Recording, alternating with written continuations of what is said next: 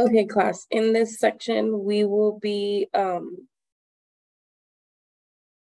working on chapter 1, review of fractions, sign numbers, and order of operations.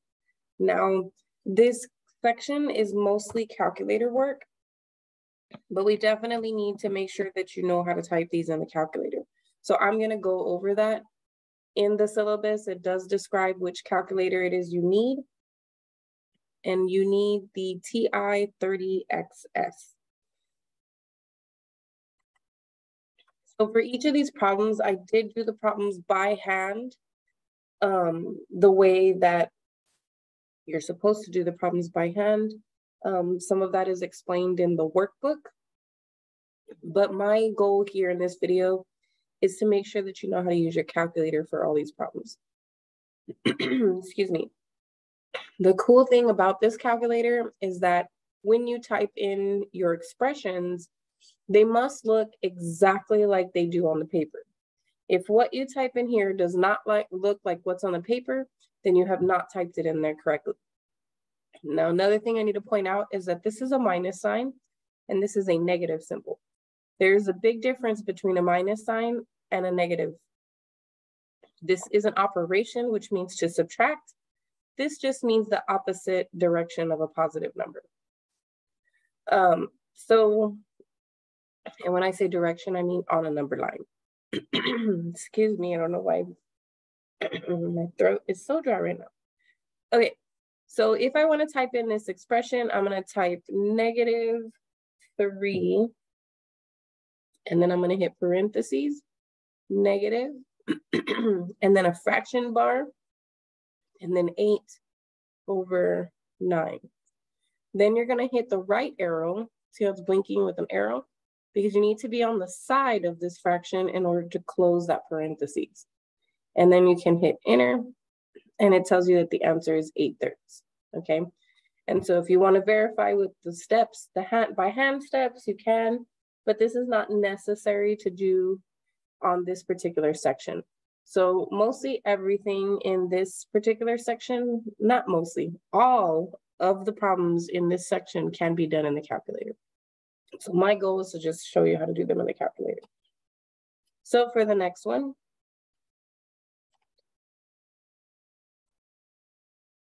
we have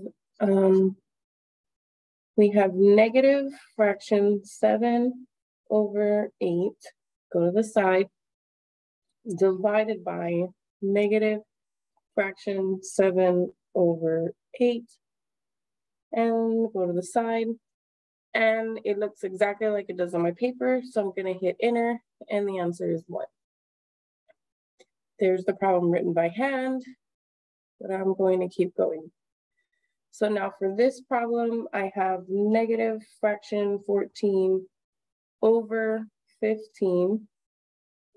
Go to the side, and this time it's plus, and fraction 1/5. We'll go to the right. Now what's on my paper looks exactly like what's on my calculator. So I'm going to hit enter, and the answer is -11/15. Again, I've done it by hand there. You could pause it if you want to look that over more in depthly, but I will continue with the next problem. So for here, I need a mixed number. There's a difference between a fraction that looks like this and this kind of fraction where you have a fraction part and a whole number part. That's called a mixed number. Now, I've been using this button to do fractions, and if you notice right above it is the template for a mixed number. So I'm going to hit second and the fraction button, and then I'm going to type in my whole number 8 and then 2/3. Excuse me, go to the side, type in minus, do second, mixed number template again, 3/1/4, and then hit enter because it does look exactly like what's on my paper. And I end up with 65/12, which is exactly what we ended up with here. But on number 4, it tells me to make sure that I enter my number as a mixed number, okay? So what I'm going to have to do is I'm going to have to convert my fraction into a mixed number. Well, that is this operation right here in green. So it's going to take a fraction and convert it to a mixed number, and vice versa, depending on what I'm starting with. But since I'm starting with this, it's going to change it to a mixed number. So I'm just going to hit second and then that button and see how it shows me. It's going to change this fraction into a mixed number. I'm going to hit enter, and it does 5 and 5/12, and that's exactly what the final answer is. So that one had one extra step because of the way they wanted me to type in my answer. Now for the order of operations, these also can be done in the calculator. Parentheses, fraction 1/2, go to the side, minus fraction 1/3, go to the side, close the parentheses, divide fraction 3/4, and go to the side. Now my expression looks exactly like it does on the paper, so I'm going to hit enter, and the answer is 2/9. Here we're going to work out this problem. So parentheses, -0.9, close, plus parentheses, -0.5, close. And I get -1.4. Next problem, negative fraction 2/3, go over, plus parentheses, negative fraction 1/5, close the parentheses. It looks just like it does on my paper. So I'm going to hit enter, and I get -13/15. Next problem, -3 minus parentheses -6, and I get +3. Here I have negative fraction 8/11 minus parentheses negative fraction 3/11. And I get -5/11. Now, always when you have double signs, you want to multiply those signs. So a negative times a negative means that sign's actually a plus or a positive. And so then I actually combine -8 plus 3, which is where the -5 comes from. That's going to be important when we get to the next section. Okay, 2.1 minus parentheses -2.1.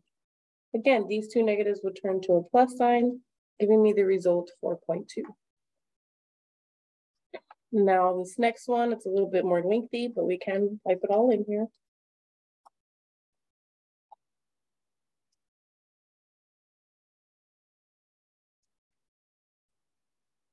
And hit enter, and it's -18. And then finally, this last one on this page, it's not the last problem, it's just the last one on this page.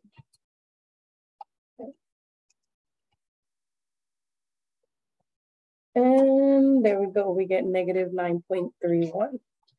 So there are 24 problems in this assignment. I'm going to continue to get to the rest of the problems. So for this next one, we're going to hit negative fraction 1/5 over. This is a multiplication, so I'm going to hit this symbol. Parentheses, negative fraction 2/3. Go over to the side, close those parentheses, and then hit enter. And I get 2/15. For the next problem, it is a -0.3 times another -0.4. So -0.3 parentheses -0.4, and we end up with the result +0.12. Next fraction, excuse me, next problem is division, negative fraction 3/8. And we end up with 8/15. Now this problem is important, and they give you both of these for a reason. This problem does not have parentheses around the -1, whereas this problem does. And whether or not it has parentheses matters. You'll notice that the final answers here are completely different from one another. One is positive and one is negative. So regardless of what the problem is, you want to make sure that you enter these things in your calculator exactly the way that they are on the paper. Don't try to shortcut and not write in certain parentheses when you need to be putting in those parentheses, okay? So I'm gonna put parentheses, -1, close the parentheses, and the square button is right next to the 7. That's a square. And so I hit enter. Then the other problem doesn't have a parentheses, so it's just -1 squared. And I get -1. And that matches the results of the actual answer, okay? But it's important that you type in these things correctly. Otherwise, you could get the wrong answers. So this order of operations is 4 squared minus 50 divided by 5 squared times 7 minus 2. And when I hit enter, it tells me that the answer is 0. Now there is an order of operations. It's groups first. So anything in parentheses, brackets, braces, anything inside of a radical, like a square root symbol or a cube root symbol, anything inside the absolute value bars, anything up top or below a fraction bar. All of those are grouping mechanisms. And so you would work on those groups first.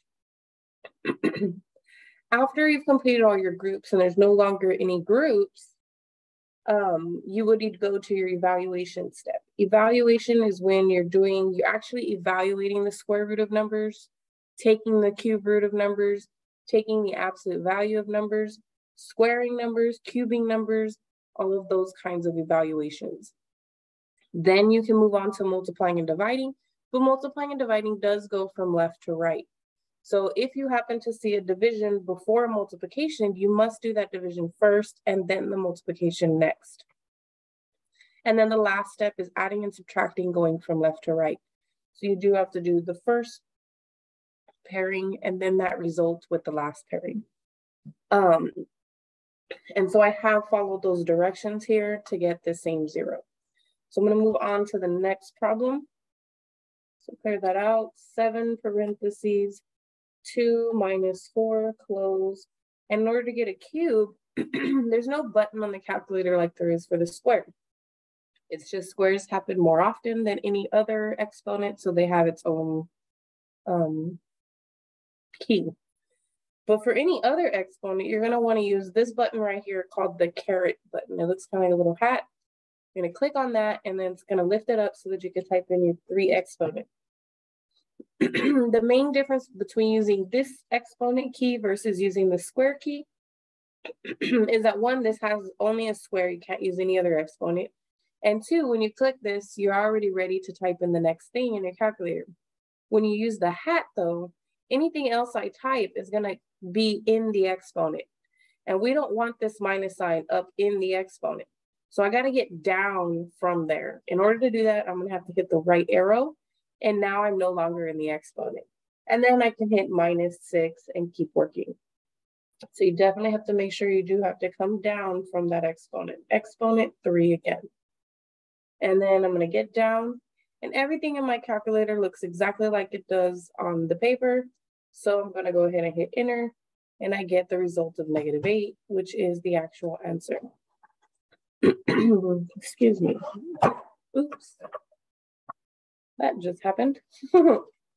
The camera got stuck underneath my paper. So when I picked up my paper, it just, whoop, there it went. Okay, this problem is interesting because on this calculator, there are no brackets. So we don't have any bracket symbol. What you're going to use is just another set of parentheses. So every time you see a bracket or a brace or parentheses, you're going to click the parentheses. If it's opening them, you're going to click the open. If it's closing them, then you're going to press the close. Okay. So for this particular problem, it's going to look like 2 parentheses, 2 plus 3 parentheses, 4 minus 2, close the parentheses, close the bracket. And it does look exactly like it does on the paper, except I have an extra set of parentheses instead of a bracket symbol. When I hit enter, it gives me the answer 16, which is the actual answer here. Now we're going to move on to this problem here. So we have bracket or parentheses, 2 plus 3 parentheses 2 raised to the third, come down, minus 2, close the parentheses, close the bracket, divide by 35. And we get this decimal. Now, the problem asks for a fraction. So if you do get a decimal as an answer, you can convert that to a fraction by hitting this double arrow here. This double arrow converts back and forth between decimal and fraction. So if I click it, it will bring me the fraction. If I had a fraction as an answer and I want a decimal, I would click it again and it would convert it to decimal. So I do have the same answer as we do here. Last 3 problems is going to be here. So notice that in this problem, they have a whole fraction here. So right here, you've got this big fraction and we need to work on that. So I'm gonna type in a fraction button first. There it goes, I was waiting for it to focus. I'm gonna hit the fraction first so that I could type all of the numerator and all of the denominator.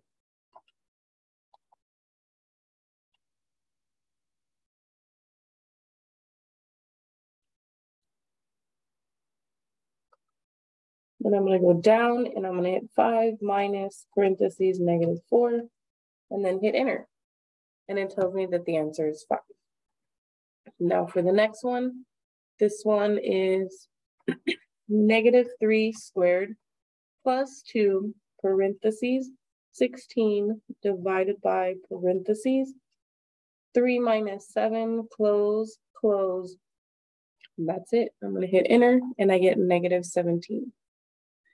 Last problem is a bunch of fractions. So I'm gonna hit negative fraction 4/3, go to the side, parentheses, fraction 1/3, close that, plus fraction 5/9, divided by fraction 7/6.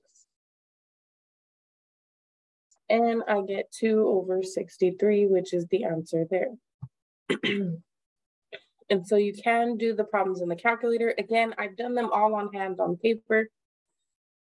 So as you're going through this video, if you want to pause at any point in time, you can to go overlook how to do it by hand, but it's not necessary because we are allowed to use these calculators during testing and during the final exam. So you definitely want to use your tools to your advantage. And this entire section was just nothing about learning how to use that calculator. So that is the end of this video, and I will move on to the next section in the next video. Don't forget that after you watch this section, you go into the corresponding homework assignment and try to get these 24 problems completed before moving on to the next lecture video.